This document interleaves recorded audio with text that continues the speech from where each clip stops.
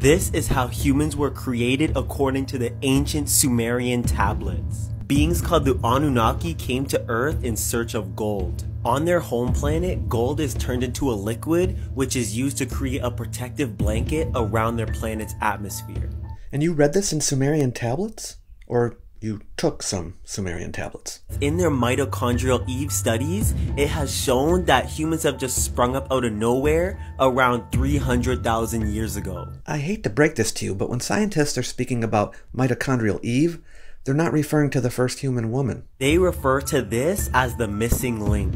Oh, there's a link missing here, all right. They created humans by splicing their DNA with the DNA of the most intelligently capable life forms native to this planet, human descendants. They created humans by splicing their genes into human descendants? You know, sometimes I think humans aren't the most intelligently capable life form on the planet.